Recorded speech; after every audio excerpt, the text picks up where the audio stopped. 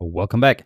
In this video, we are going to create the blade, and the blade that allows us to cut through our fruits, because currently, well, we cannot do that because we don't have a blade yet.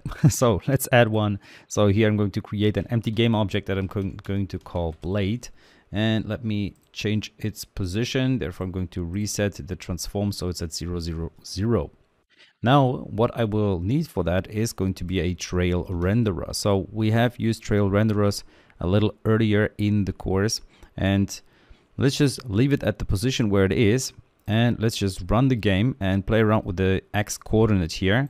And you will see if you drag around the X coordinate, then this line will be created, and it will have a certain time that it will stay alive. As you see here, after a while it disappears. So it has to do with this time that we have here. So it creates a trail with a width of 1, which survives for 5 seconds in this case. So let's change that to 0.2, for example, and let's run the trail once again, and you can see it creates this trail that we have here. Now let's make it a little thinner, something like 0.6 or whatever. And now let's play around with it, and you can see it looks a lot better. Okay, so it still doesn't have a color because we haven't assigned the material. That's why you get this purple color, which is, or this magenta color, which is usually the color that you get if you don't have assigned a material to an object that is still displayed in the game. Okay, so let's change all of that. Let's play around with all these things. So first of all, let me change the blade, and you can find the blade. Well, it has no visible representation here. It is there, however, at the position 0, 0, 0. That doesn't really help us too much. But what we can do is, first of all, change the width of it to 0.1. Okay, and then what I'm going to do is I'm going to drag the line here, the line renderer line, all the way down to 0, 0. And then in the middle, I'm going to add a key here. Okay, this key will be a new element that I can drag around to change the appearance of this trail renderer. And I'm going to add another key here at the right hand side, and I'm going to drag it down. So what this will create is a trail that will be pretty wide in comparison in the middle, but will be a lot thinner on the edges. Then I'm going to change the time that it survives. So I'm going to put the time to 0.2 in this case. And then what we can also do is we can give it a color. So let's go ahead into our assets, and let's create a new folder, which I'm going to call materials. And in there, I'm going to create a new material like so. I'm going to call this one blade material. And now let's change the color of it to something rather teal, I believe is this color here. So it's a very light blue color. And now let's go back to our blade, because if you look at the trail renderer, you will notice that it has this property called materials, which is an array of materials. So it can have multiple materials, but we're good with one. So I'm just going to drag my blade material in here in element 0 over there. And now let's run the game once again and play around with the values here just to see how it's going to look like. So I'm going to play around with the X position. And you can see, we can see our blade now. Now, of course, you could change the color if you like to have a different color. Let's say, well, I believe actually an orange would look pretty cool here. So let me use an orange. And then let's use the blade once again here. Play around with this value. And now we can see this orange color here. Well, you really have to find the color that you like most. I'm not entirely sure how I want to put it this time, because I have a very dark background, but it should be fine. So now we have our blade, and when you looked at it precisely, you would probably also notice that you see it's thicker in the center and a lot thinner on the edges, and it also has a very short lifetime. So it really lives on for a very short period of time, which is 0.2 seconds, which creates this pretty cool effect that we have here. So it looks a lot like swiping or slicing through something with a knife. At least that's how I imagine it to be. So now that we have that, we need to add the code that will allow us to also basically allow us to swipe through the game and create this blade effect wherever our mouse is. So the blade effect should follow our mouse, And what we then afterwards want to do is to destroy fruits by slicing through them. In order to do that, first of all, what we will need to do is we will need to add another script here. So let's go ahead and create a new C# script. I'm going to call this one Blade, very simple name. You could call it Blade Controller if you wanted to, or something else. So what I'm going to do is I'm going to make sure that this blade has a rigid body. So I'm going to use private rigid body 2D RB, and then I'm going to assign the rigid body get component inside of the start method called rigid body 2D. Well, for this to work, for the blade to give us the rigid body that it has assigned to it, we need to make sure that the blade in fact has a rigid body. Okay, so if you want something to be moved in the game, you need to have a rigid body. So let's add a rigid body 2D here. Then let's change the body type to kinematic, because what I want this blade to do is I want it to have a physics body, but that will not be influenced by the surrounding physics. So it will not be influenced by, for example, gravity. It will not be influenced by anything else surrounding it. So we can use the body type to be kinematic. And then while we're at it, let's also change the collision detection to continuous, because our blade is going to be our main part of the game. So it has to be super precise and super quick in terms of its physics. That's why using continuous is a better option. So for your main player object, which is our blade, so to speak, it's our main player who tries to slice through the different fruits.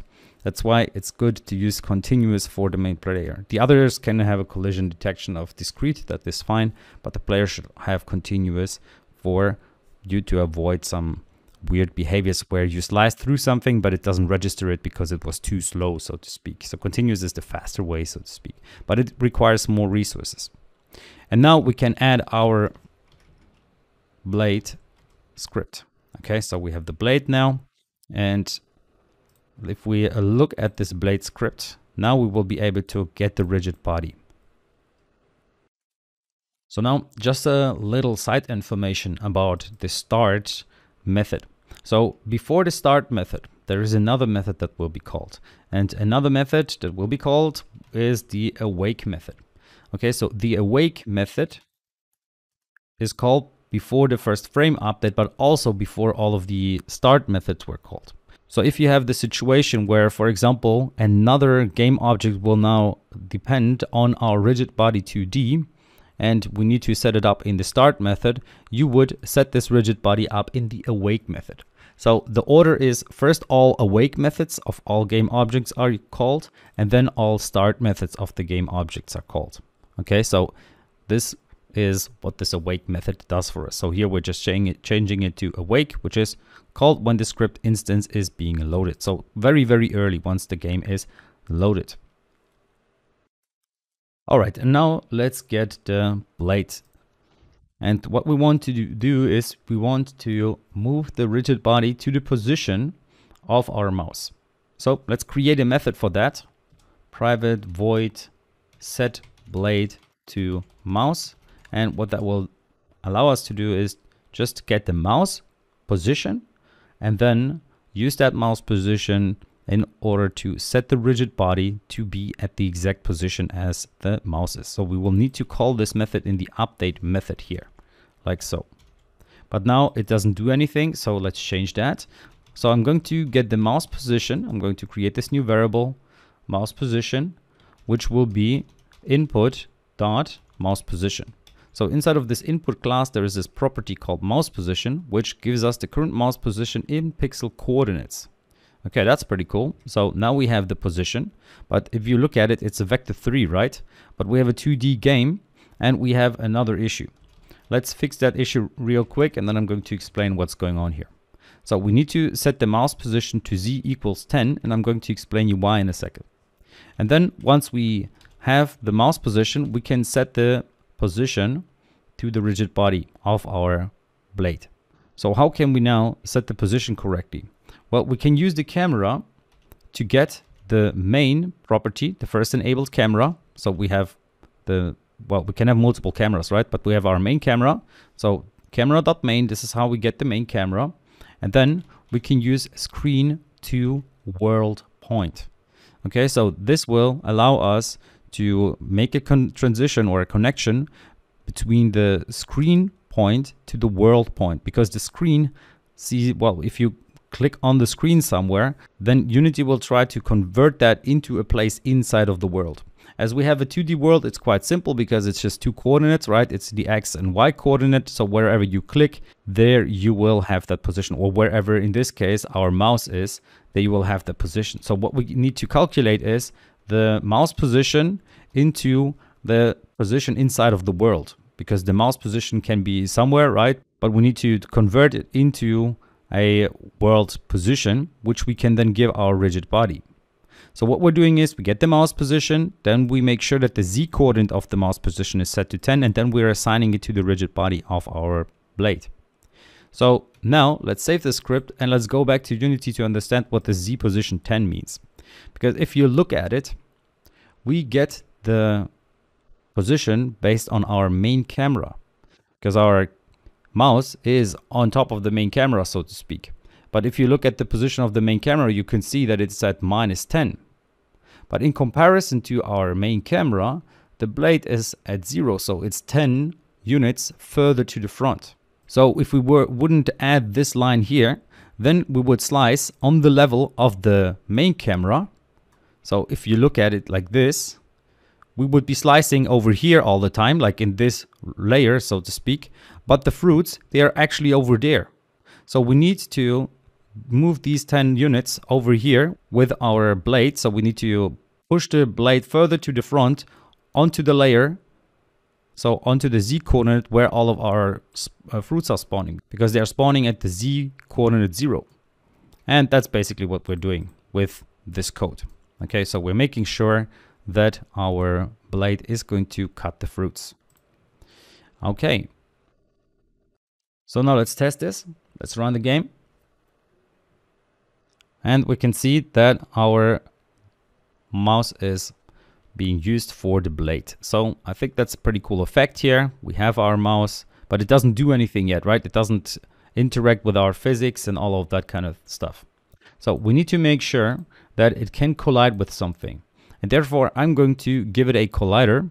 And the collider that I'm going to use is going to be a Circle Collider 2D. So for the blade, I'm going to add the Circle Collider 2D. And here I'm going to make sure that isTrigger is activated. Because what I want to happen is I want to make sure that my Circle Collider can interact with the other physics, but it will not push it away. Because otherwise our blade would start pushing away the other items. Okay, it would push away the bananas or the other fruits that we have. If we make it as trigger, we're making sure that we just trigger an event once we collide with something, but we never push something away. So it's going to interact with physics, but not going to physically interact with it, so to speak.